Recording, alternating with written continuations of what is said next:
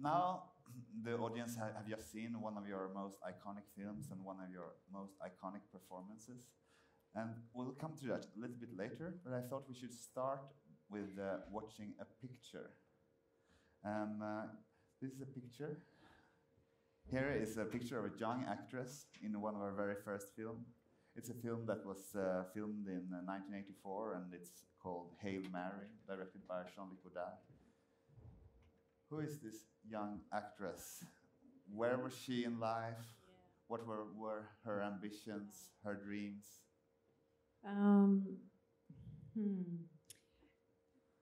I think it was a period of time that was tough, you know, studying as a young actress where you believe something that is not there yet. You have to make a living out of it. So it was tough also because Godard was not, you know, when you were in a class, theater class, the teacher is always warm and good-willing and accompanying you through all the layers, you know, emotional layers. And here I was in front of a director, very impressed by him, of course. But it was tough in a way because I think he was going through things himself, and I was expecting so much warmth and all, you know, from him. And actually, he was not playing the father; he was just playing himself, and going through himself through a tough life. So I remember speaking with Myriam Roussel, who was the main actress in the film, and she said to me, "We have no makeup allowed." And because I was getting red very easily at that time, I remember, you know, freaking out and thinking my emotions are going to show so much. I'm going to be red so much. It's going to be terrible. So it put me in a shy position. Also, one day, the day before shooting, he gave me a text, a long monologue. And I said, I'm not capable of learning a monologue just in a night, you know, and knowing it the next day. And he said to me, well, it doesn't matter. We'll put an earplug inside of your ear and you just repeat after me. And I said, all right. And actually the morning where we were supposed to shoot, he actually said, no, you're not going to say those words anymore. So I worked like crazy, you know, a good part of the night. And then actually I was like kind of tense because, you know, young actress working with Godard, looking inside of my glass. And he said, yeah, start like that. Start like that. I said, okay, I'll start like that. And he made me say the first line of the film, everything I say is shit, which was one line. And I felt horrible. Yeah, I felt totally diminished. But I learned to not count on the director. I learned to adapt yourself and not take things personally, because the tendency as an actress is to take everything you can, you know, take from outside and give it an understanding and give it back. So I learned to be less poreuse. I don't know how you say that, when the wet can come through, you know. So that's that. You come from a family of actors. Both your father and your mother were actors, and in your youth you spent a lot of time also with your grandparents who were also actors. If I'm rightly informed. Well, my grandfather was an amateur, but I never met with him because he died before.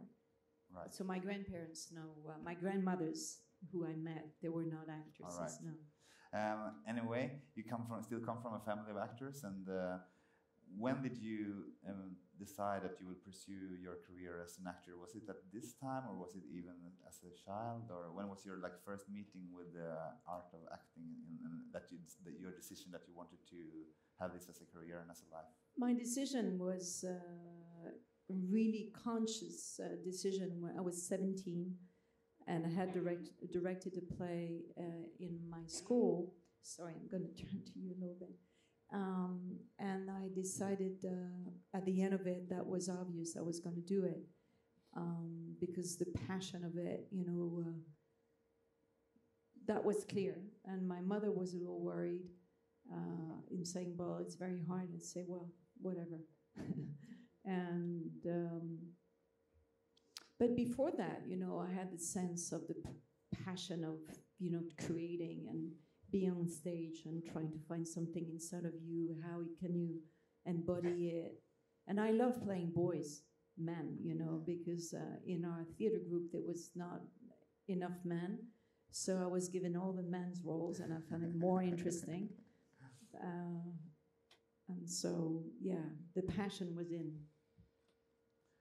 And after this film, Hail Mary, you have made, of course, so many unforgettable films.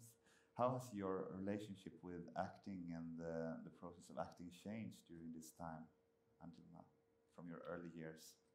Acting, yeah. Well, it's a way of knowledge, in my opinion, because you've got to, taking what's written on the page, and it's about human beings, obviously, and you've got to make a sort of back and forth between yourself and what you've got to play. So for me, it's a way of observing and of knowledge, and also loving our differences and understanding from an inside point of view and not judging from outside.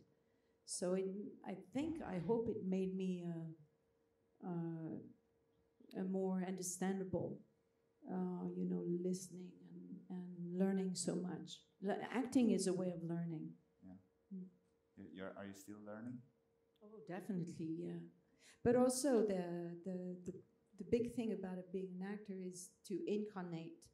It needs to go inside, and so yourselves themselves have to embody what your spirit is opening to. So it's the link of the body experience and your soul experience as well. And that's, for me, that's the fascination of acting. Also, your needs as a young actor and going through time is different because the values are changing, and confronting different directors, different views of, how the number of takes you in or out. It's so interesting, it's I always felt that acting is a way of being a philosopher in a way, but you have to incarnate. Not only you have to use your brain, but you need to link with the body. And that's, for me, that's real philosophy. And this is philosophy, but how do you do this practically? Sometimes you just jump into it, like you jump into life and you learn as you're going. And sometimes you analyze a script, you go through all the layers, you experience it by improvisation. There's many ways of preparing a movie. But I'd say, you can shake water and sand all together and you let it wait until the sun goes down. Acting is that as well, is that you have so many information, you go through a lot, and there's a time that it needs to settle down.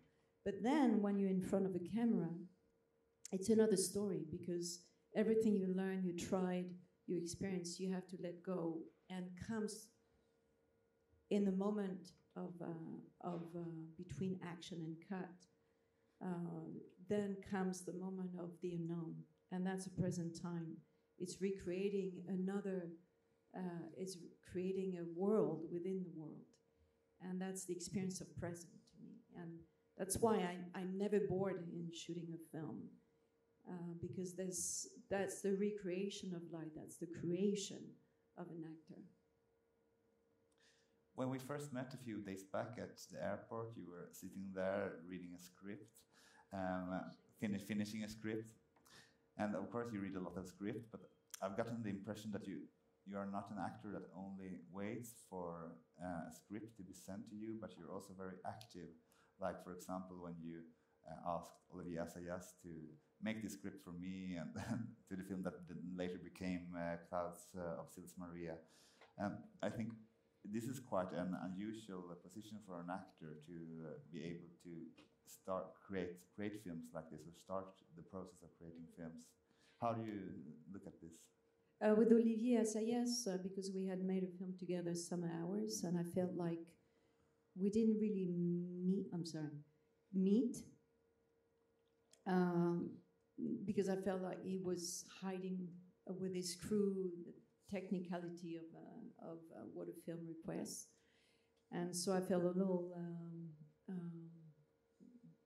frustrated not knowing him. So when I had this idea of this, women. First of all, I said to him on the phone, "You love Bergman's films. Why don't you make a film with women?" And then he wrote it. It was great. But I think, as an actor, it's also your responsibility to go and see directors you admire. Like Bruno Dumont, he's not at his place yet in France. I mean, now it's better. But at the time when I went to see him, it was very much on the side doing his own films, but not really being into the consciousness of people making films in the system in France. So for me, it was important to go and, come on, get in, because I think that there are directors like that. Like, I don't think Léos Carax is at its place in France as Claire Denis. I think it's important that to make people aware of how talented they are. Yeah. And what is it with the directors that you like, that you choose to reach out to? What is it that you see in them that makes you interested in working with this or that director? What are you looking for? I don't know what I'm looking for. I think there's, can you call a relationship, How do you see, how do you hear, how do you feel in the presence of somebody else? And because of the movie, because of the story, because of the vision you've got to go towards, and you don't know yet what it is, but because of the presence of the camera, the crew, and this text you have with the script, and your soul, and the other person's soul, something's got to happen.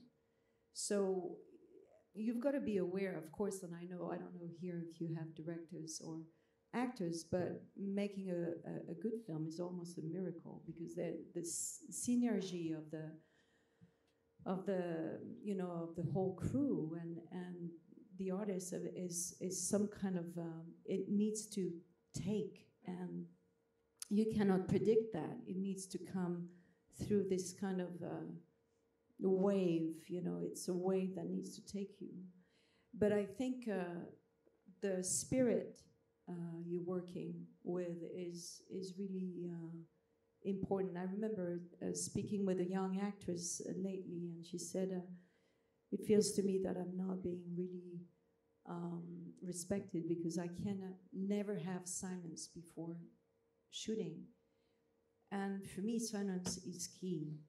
If you don't have a silence before starting a scene, unless it's chaotic and then you use the noise and whatever, but I think silence brings an emptiness that something can then grow with.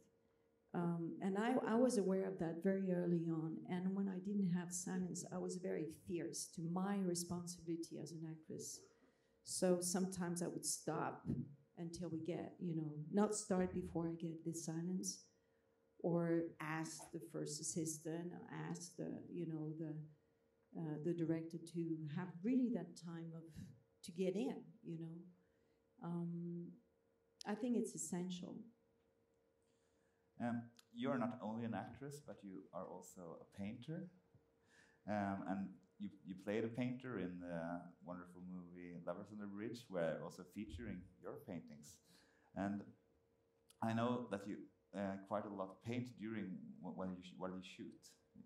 And one of the paintings we have here, it's one of your portraits of directors, and this one is Austrian director Michael Haneke, that you worked with twice in.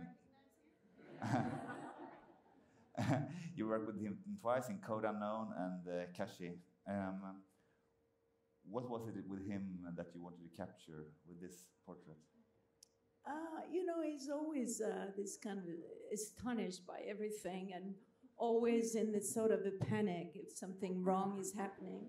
So, you know, he comes on the set and always suspicious that something bad is happening and want to control it. He's a controller, and he knows it, but that's why his films are so good as well. Can he control you? You cannot control anyone. That's why the inside is so important, because, you know, you can maybe control the outside, but never the inside. We have one more picture of your paintings. This is a portrait of director Anthony Manghella, who directed The English Patient, the film where made you receive the Oscar later on. And the other one is a self-portrait, or maybe what you have described as an in-character self-portrait, as the role of Hannah in this film.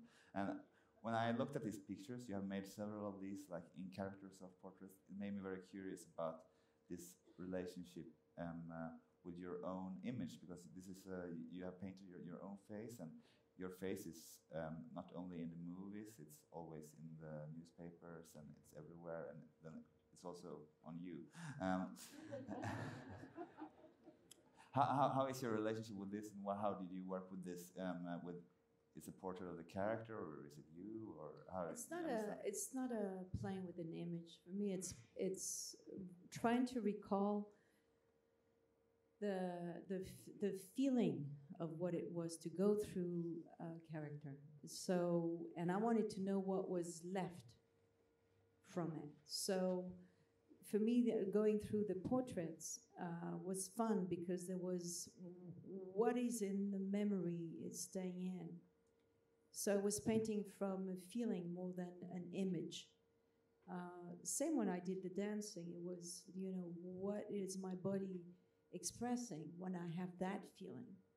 So a lot of the work I did with Akram Khan was from improvisation, that we would take a theme and improvise and film it. And with the improvisation, we will keep a moment, a movement that is telling the story. So then I had to learn what came out of me by, you know, improvisation. And it feels to me, painting is the same, is that you don't know what's coming, but you throw yourself into it, and then comes what comes. But I threw a lot of things, you know, and throw a lot of the inks in the garbage, because it was not there. But sometimes it was there, and it was beyond my comprehension, because, you know, I can say I'm not a dancer, I'm not a painter, I'm not, you know, it's just, the experience of it makes you, you know, a painter in a way. But often what I started with is the eyes, because they're really the doors of the soul. So if you have the soul, then the rest can come through. And this one, you know, I don't know how it came. It just, I know that for me, this character is related to light, is related to hope, because she's going through such a dark place. You know, it's the Second World War.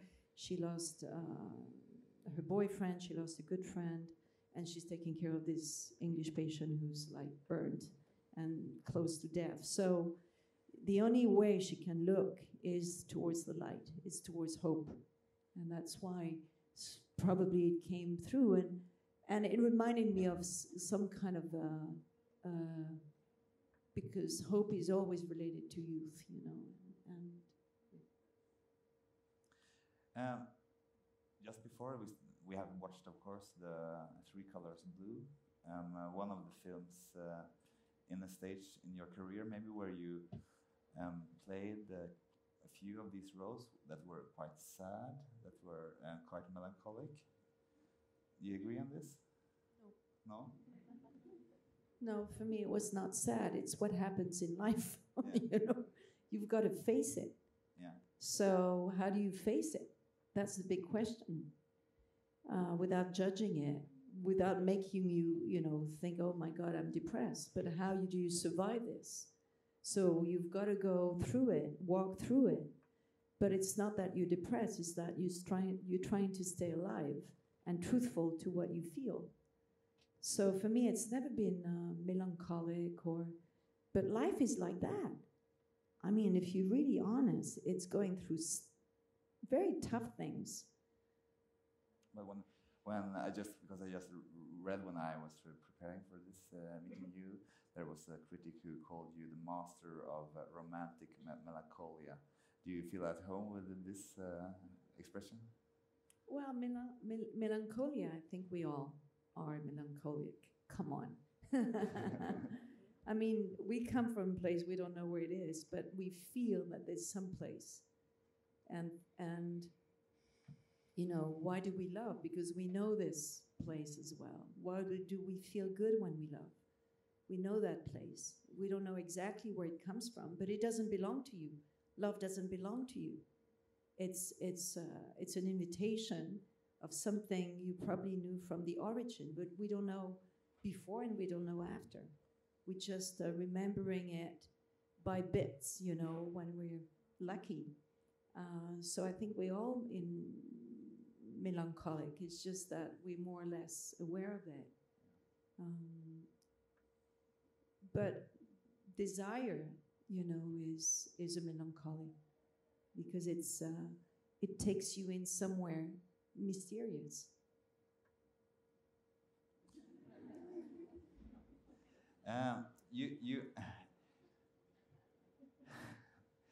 You're also a quite political person.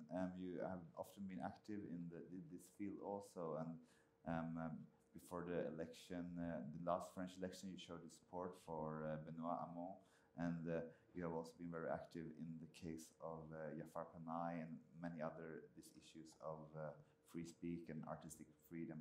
Jafar Panahi is an Iranian director who was in prison and for making like illegal films. And during his time there, you won the Best Actress Award in Cannes, and during this time you showed a lot of support to him and talked a lot about his case. And 1 week later or 2 weeks later, he was out on bail. How do you look at your 2 days after? It was only 2 days after, and yeah, and that was of course.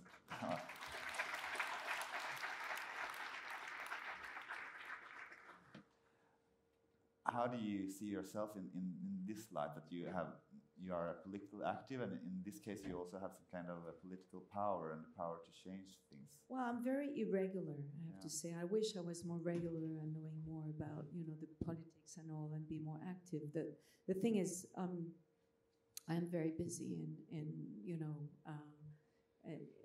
in working as an actress, but also with my family, and also, but I try the best I can. Of course, when you have the privilege to be able to speak out loud, you do the, you know, that it feels normal to me. But I was raised by very political parents, so it's also part of why it feels natural to me. The awareness of women in the world, you know, I've been putting black dresses a long time ago.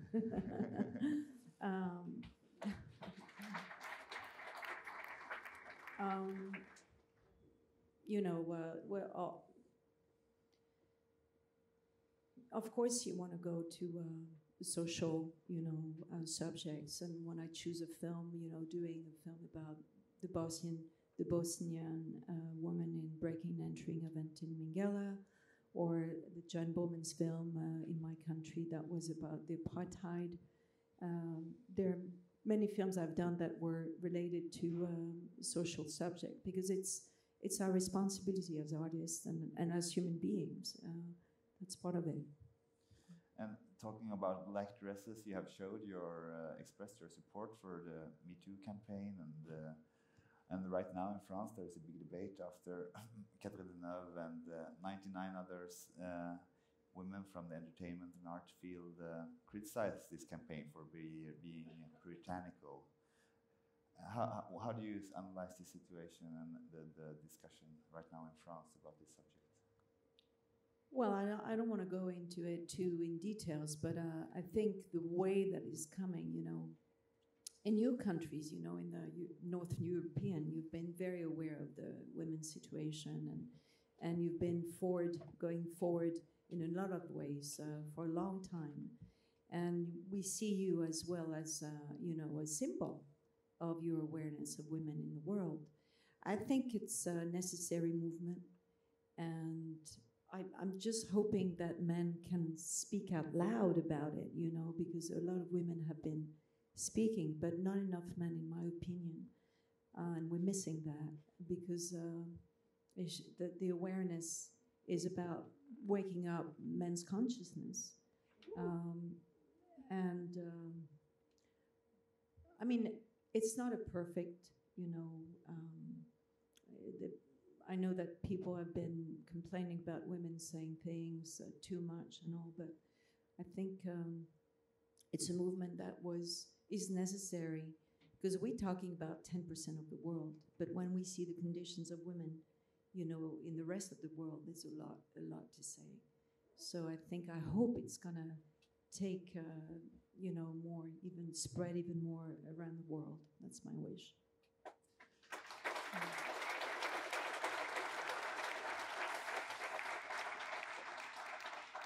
In relationship to this issue, you have also talked about the need to not only change like how the industry works, but also how films are made and what films are about, and the need to make more feminine stories and films with a female perspective. In what way are you think when you think about this? Well, from the beginning, but I was aware of it very early on, and that's why I refused films very early on when the woman was just an object of desire. And so naturally I would go into films as a woman that would interest me just to act, actually. Was it because I loved playing the male part when I was in the theater class, you know, when I was a teenager? That's possible, but I was made like that because I feel like I'm man and woman inside of me. I'm not only a woman, because the masculine and the feminine side is both, there's a 50-50. But I'm a woman and I'm happy to be a woman, but yet in me, there's just the consciousness of the equilibrium that each of us need to have. So I've been very privileged and lucky to have roles that have been interesting to my, you know, my soul. It's not always the case, and I understand women, you know, complaining about not having roles that, you know, they can really expand and evolve in it.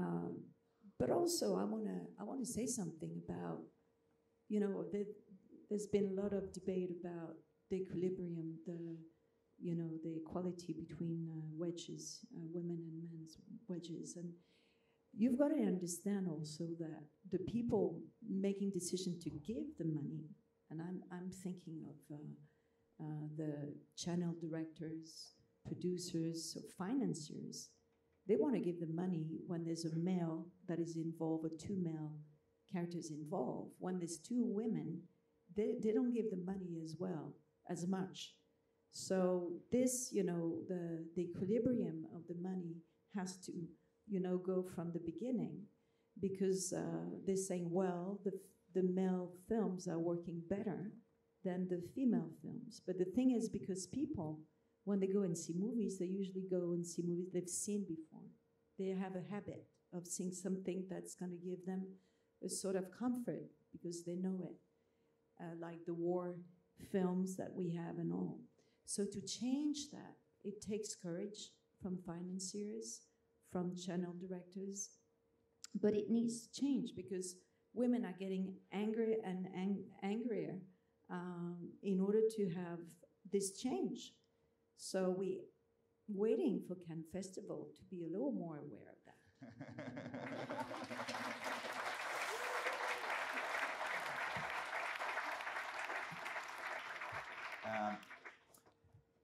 We will just in a short while go and have questions from the audience. So if you have questions, please prepare them. But just one final question. yesterday you received the Honorary Dragon Award here in Göteborg, and this is the latest in a long line of awards, and you are like dubbed the queen of French cinema. And how do you feel about your position in your career right now, and what are your plans for the future, and what are you trying to achieve? What will you try to achieve in the future? Well, I feel, very lucky and privileged again, because my dream, I'm living my dream. But also you've got to leave your dream in order to achieve other dreams. And not that you know what it is exactly, but you've got to go into new places, because I think for me, going to the new is really the task of an artist. You don't know where you're going, but you need to go away from your comfort zones. And I know I'm finishing a cycle here. I don't know exactly what it is. I have a lot of films in mind, and it frightens me in a way, because it feels to me I've got to go into new places. So if you go into the habit of always saying yes to what's easy for me in a way, that's something I'm thinking about at the moment. I know I've been asked several times, what about directing? And of course, it's exciting, because it's really going into a more dangerous place in a way, even though it feels natural to me, because it being in the midst of films, how it happens, and I've been working with wonderful directors, so I've seen many ways of approaching the work,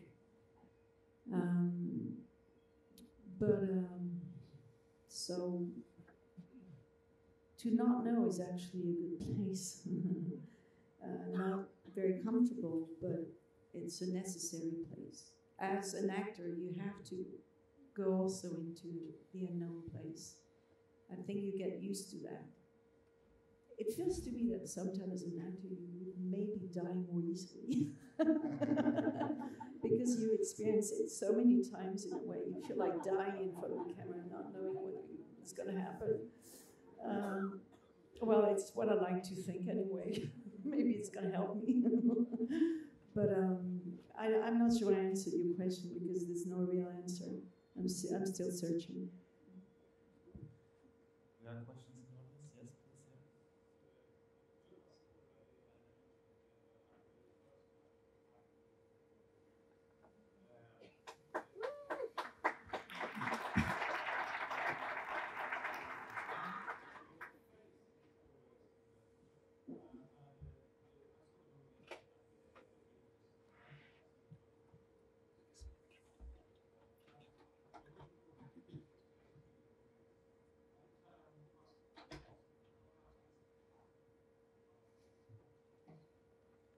Yeah, I will just repeat the question.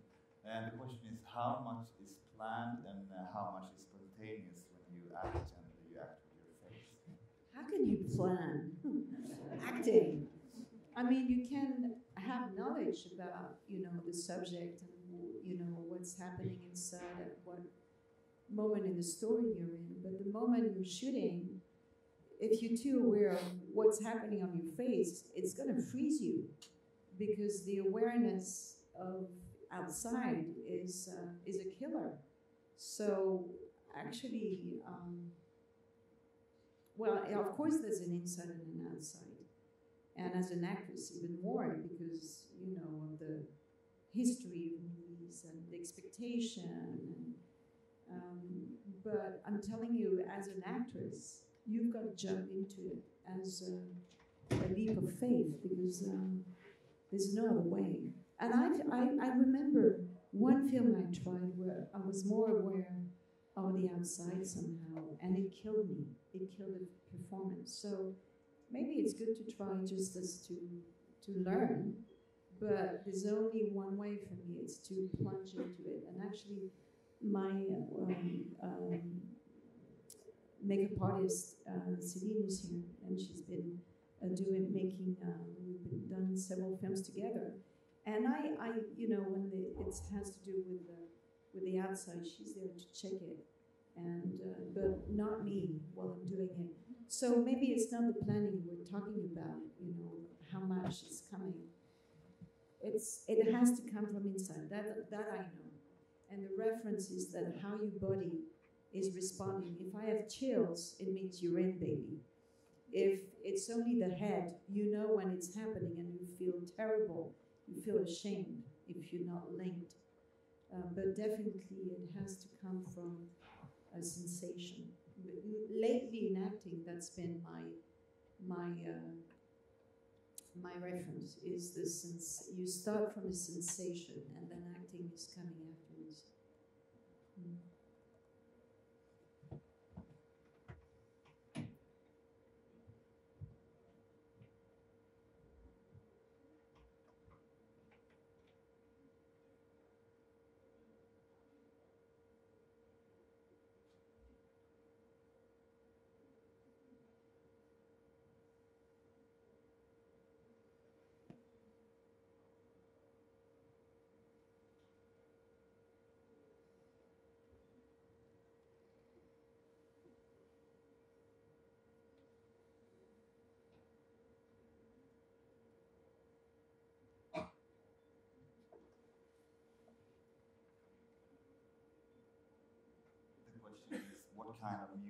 What kind of role does music have in your life? I have depends on you know what I'm going through. But lately I've noticed that I don't put music very much. Also because each time at home I was putting music and two kids saying no, no. So they wanted to put their music. So I had a tendency of stopping putting music on and putting a lot of music when I'm driving by myself. But it depends on the roles. But I remember like listening to some music over and over and over to specific roles. One that comes to my mind now, it's in Chekhov, playing Nina of the Seagull. I put on Scriabine over and over because it moved me. Lately I've done Barbara with Alexandre Tarot, who's a solist pianist. And so we listened to a lot of Barbara, but also he was playing in between Bach. And it felt so nourishing to my soul. But I have to say that silence is something that has all the music, and so silence is really what I need. But I love listening to music, and I sometimes remember, why don't I listen to music more? You know, because it's really a gift for us human beings. It really is comforting and giving you joy. So that's that. I don't know if I answered. Thank you.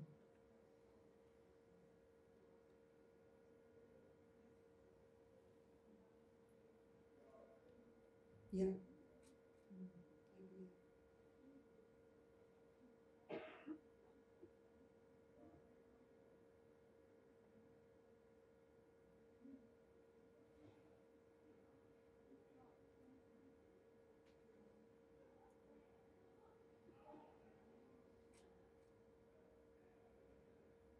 Okay.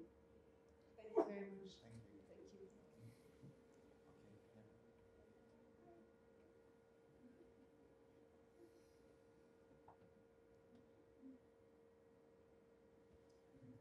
The question is, one of the lady's favorite movies is Chocolat, and directed by Lasse Hallström. How was it to work with him? He was the most delicious director.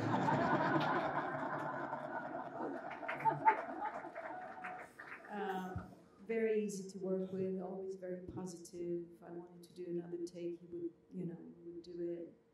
He was very light and easy. We went through a very joyful shooting. I myself went through stuff, you know, because I just had a baby and she was only 3 months old and I had a knee operation. So I could not bend. So there was sometime in the shooting say, well, you sit down on the floor and say, sorry, I can't. So we had to do some adjustments, but mostly it was a very joyful, and it shows, I think, in the film. Say that again?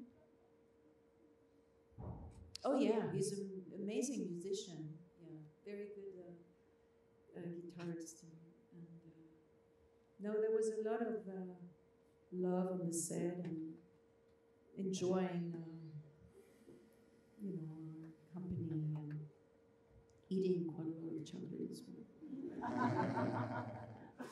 Okay, one question.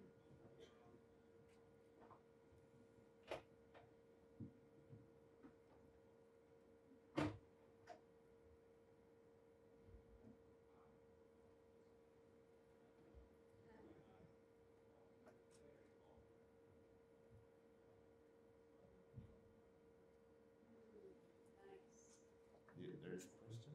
No? Okay, we have a question over there.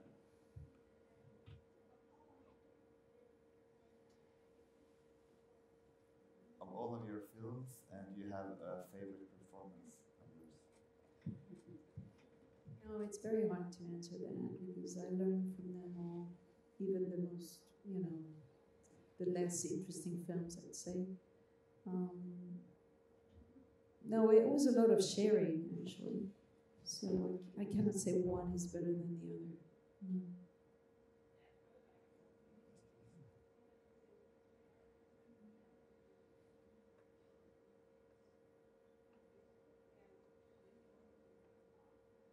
Well, just to repeat the question.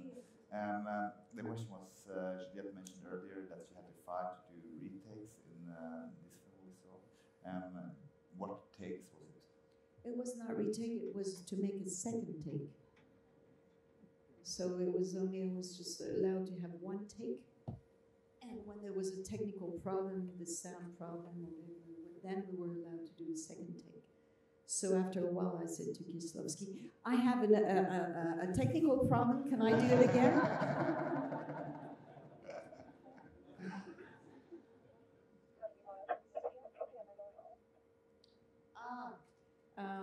When I put my fist on the wall. Well,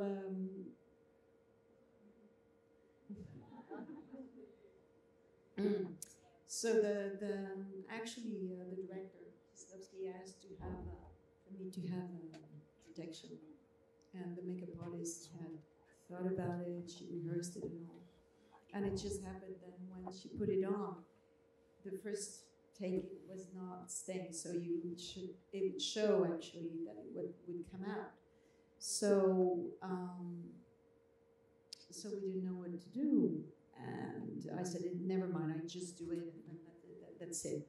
And Kieslowski got so angry with me and said, there's no way you're going to hurt yourself. And I said, but that's not a big deal. I said, no, you don't do that. And he got really pissed off. It was the first time I saw him like that. And because there was no solution, we couldn't come back to that place to shoot, and the money was tight, time was tight. So I did it. But then it was showing, and it couldn't heal because of makeup. So for about, 3 weeks, I was in this kind of scratch. It doesn't show that much in the film, but I remember being a big scene from Krzysztof. I think we have time for 2 more questions. Please.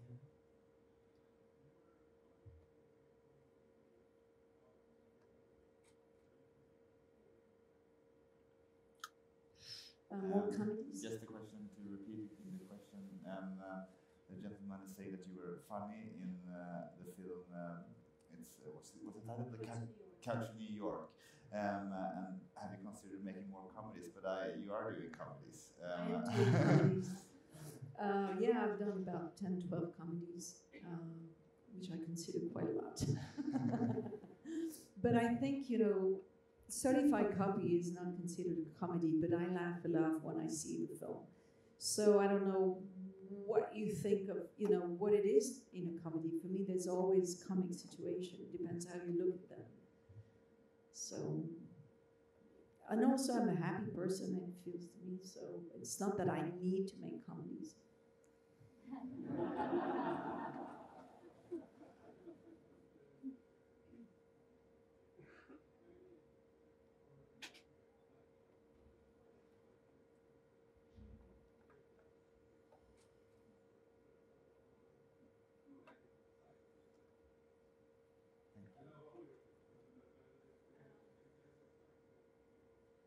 Well, thank you. I'll try.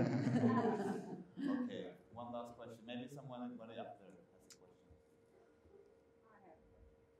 No, then we go down again. Okay, please. Okay, there. Two more there. Okay, at the back. Kan du översätta till engelska? Ja. Okej. Jag undrar, om du fick obegränsat med pengar och du skulle regissera, vilket ämne skulle du göra film på? If you had how much money you ever wanted and you were able to direct a film, what subject would you choose for this film to direct? I have several subjects, but I have to keep them in secret because otherwise it wouldn't be a surprise.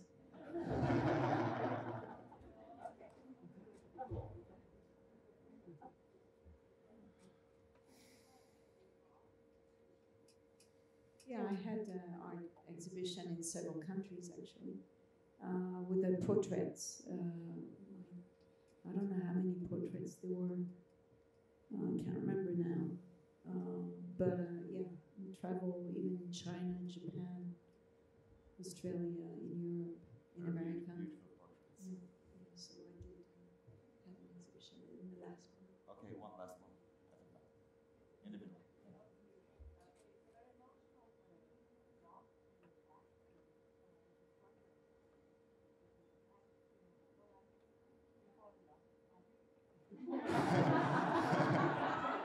I'll just repeat the question. The question is that it's a very emotional job to be an actor, and there is lots of emotion on set. So does it happen a lot that you fall in love with the other actor? Very good question. Actually, yes. Definitely, because you open up so much. And, you know, I was wondering, because I work with the acting coach, Susan Batson, and I love working with her and preparing because she's an inspiration for me. And I said to her, how come as actors, you know, we go through, or directors, we go through so many stories, love stories and dramas and stuff. And I said, well, very much because we have to, you know, open to each other so much in order to let it happen through the camera. So there's something naturally that we need to explore. And that's probably love life is a little interesting, let's say. Juliette Binoche, thank you very much. Give her a applause.